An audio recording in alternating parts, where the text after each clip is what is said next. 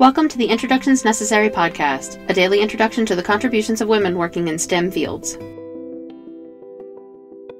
At the Gordon Lab at Stanford University, something most people consider a pest are the stars of the show. Dr. Deborah Gordon and her team study the collective behavior of ant colonies in settings around the world. While still a graduate student, she began studying red harvester ants in an area of New Mexico, and she has continued to study these colonies for close to 40 years.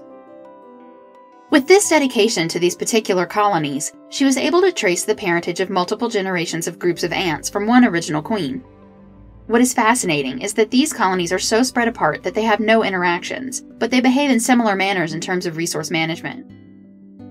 When resources are scarce, these ants use a system to manage foraging that the researchers at the Gordon Lab have dubbed the Anternet, as the process resembles the way the early internet controlled the flow of data.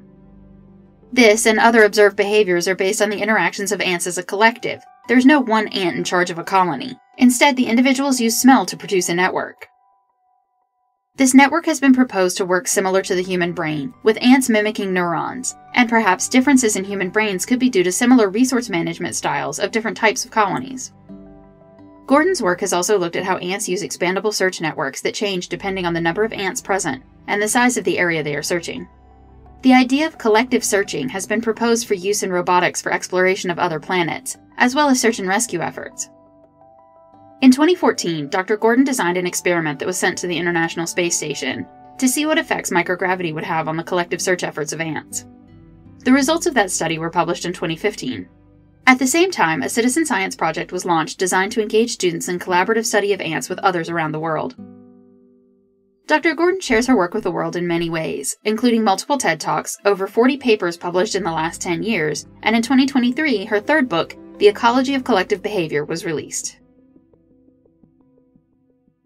Introductions Necessary is a production of 9 Hour Films. Our music was composed by Kristen Baum. Please visit our website, introductionsnecessary.com, to listen to previous episodes and learn more about the women featured in this program. We would love for you to introduce yourself to us on Patreon. You'll get the latest updates and find out how to support the podcast on patreon.com/9hourfilms. Thank you for listening.